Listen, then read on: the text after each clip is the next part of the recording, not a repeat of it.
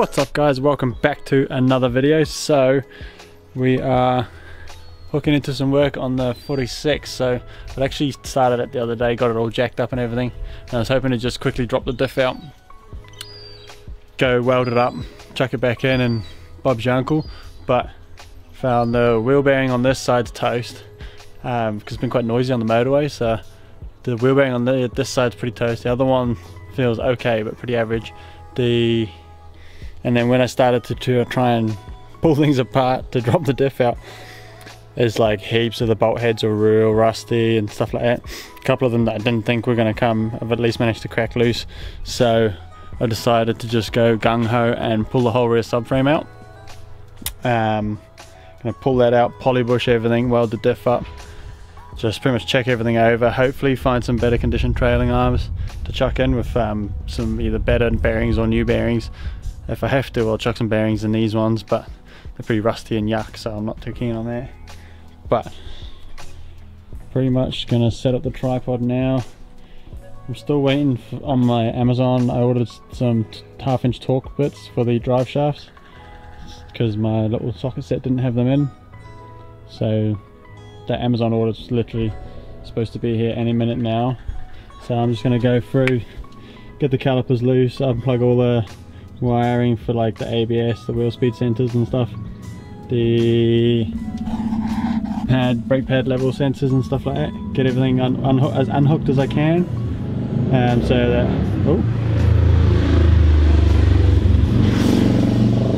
get everything as unhooked as I can and loose, so that once I get the socket for the drive shaft I can loosen that off and just drop it out.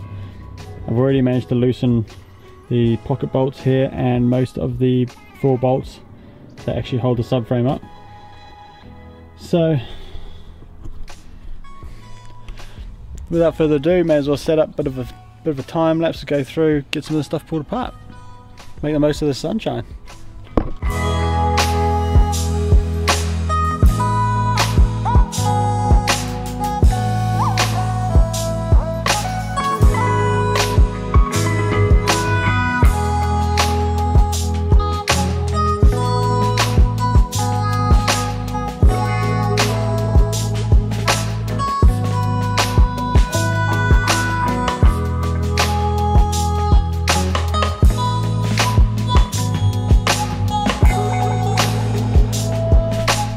Guys, so myself just taking it loose. Get the axles and drive shaft out. Sweet. Do. Cheap as chips, but what we need. Just about got this. I've got like the rear caliper off, not the actual caliper bracket, because you can see they've swapped the caliper at some point, but they haven't done to swap the bracket over. Because the bolts look super rusted, so I'm going to wait till it's out and then try and get them loose so I can get a power bar on there. But pretty stoked now that I've got those. I'd like to try and have this out and on the ground today. So this side's actually pretty much almost ready to go really. Jump over the other side, pull those wires through, should be good to go.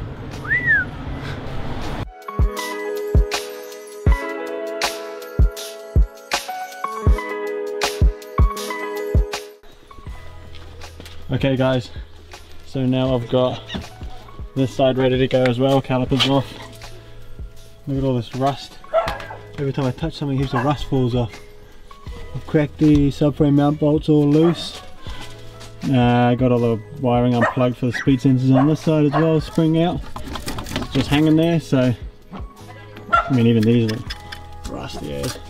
But anyway, what I'm going to do now is going to jump inside, unhook the handbrake cables, get that all loose, and then do the drive shaft last and try and drop it all. So I don't actually know how much of the console I've got to take apart. Hopefully it's not too much.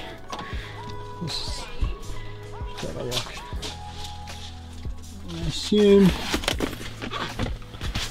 Oh man. Oh.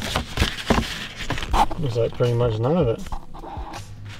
Good old BMW. Hopefully it's just a case of undoing those nuts there. So the cables come free. Sweet, we'll hook into it. And usually, especially right back in New Zealand, I would have just gone Hail Mary and yanked all this shit out, but because I want to try and keep this thing a little bit tidy and like a nice streeting cut, and make sure I don't damage any.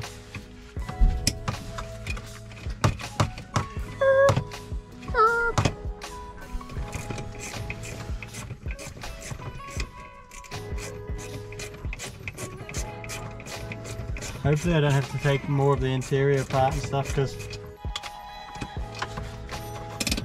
I hate all that sort of stuff. I always break the clips and stuff. So hopefully this does the trick.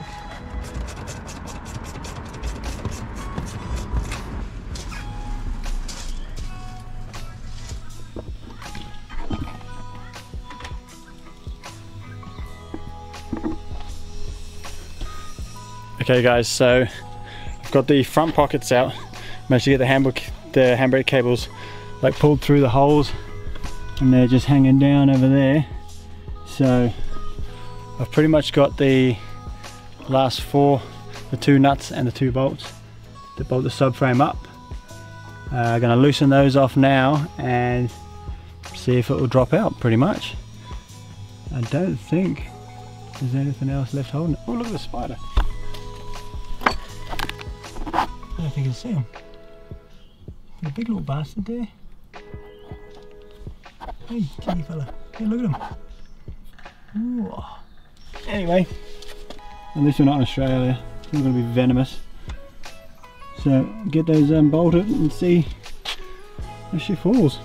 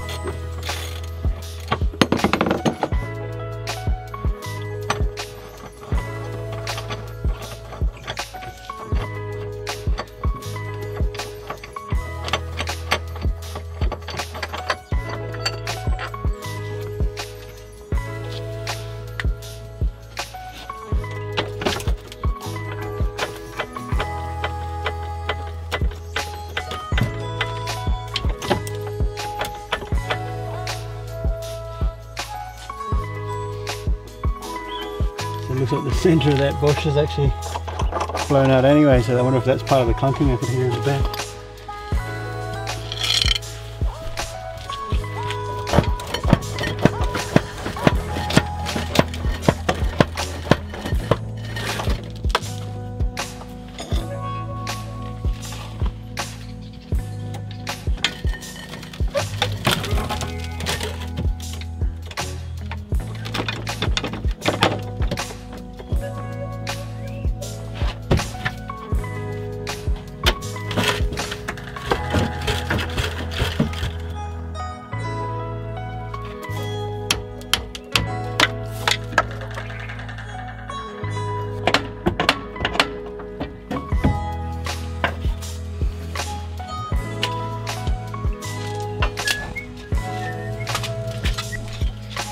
And the one part I thought was just going to pop off is the one bit holding me up.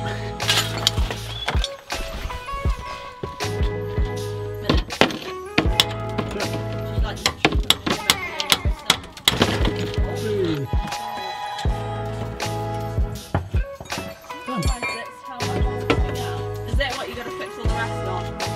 Oh yeah. No, you had to get that out to weld the diff, right? Yeah, and fix it. Sweet. Sweet. So as that popped out, just thinking, looks like I'm high enough to slide it straight out the back. rather than dragging it sideways. Mind you, have I got enough room at the back?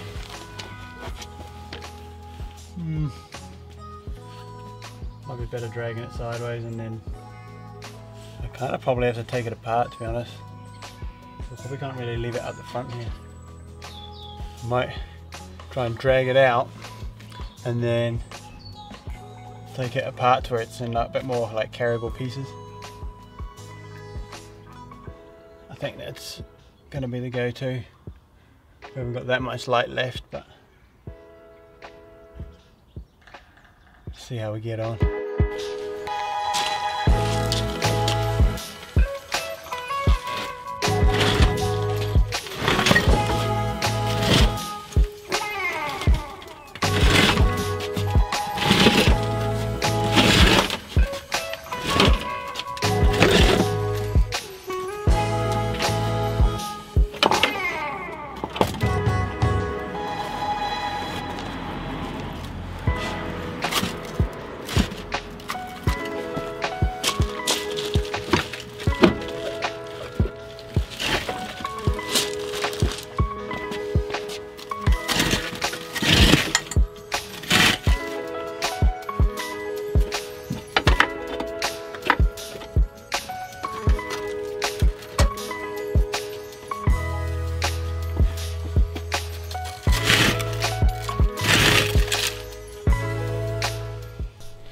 Alrighty guys, so that's the current state of affairs.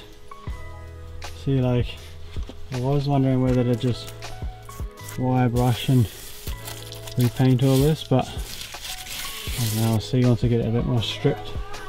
Check it's like structurally okay, but I really would like to replace those trailing arms.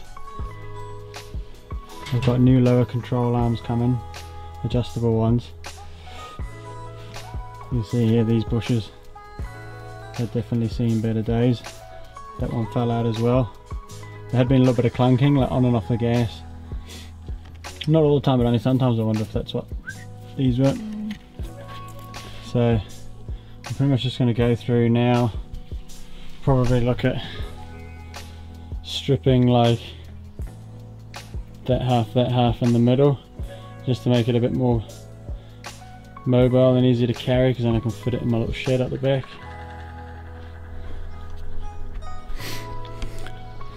But probably won't bother filming that, that'd be pretty boring. If anything interesting comes along, I'll film it as well. So I'm going to call it for this video, guys. In the next one, hopefully we can suss out either replacing that subframe or cleaning it up, painting it. But we'll be making progress soon on the least. So just checking out this video, guys, and I'll catch you in the next one. Ciao!